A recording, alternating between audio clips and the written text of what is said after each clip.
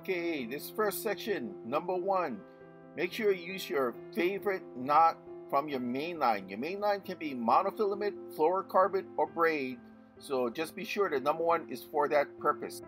Okay, next comes your lead line. Now to me, your lead line should be roughly 50% of the rated strength of your main line, and I prefer monofilament for this. Now your lead line should be your weakest link. Now why is that?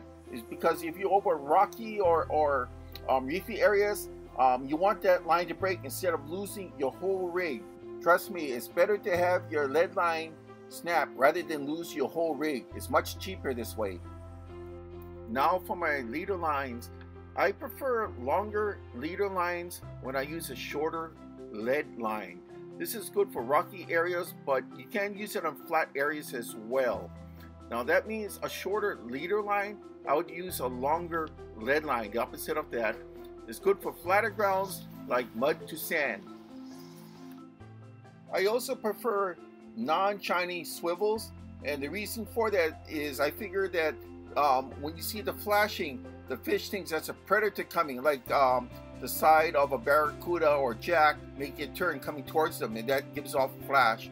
So I tend to stay away from the shinier flashing looking swivels. I prefer the dull coloration, something like the ones I show here. These are what is called black nickel finish, and I prefer these over the bright shiny ones. Thanks.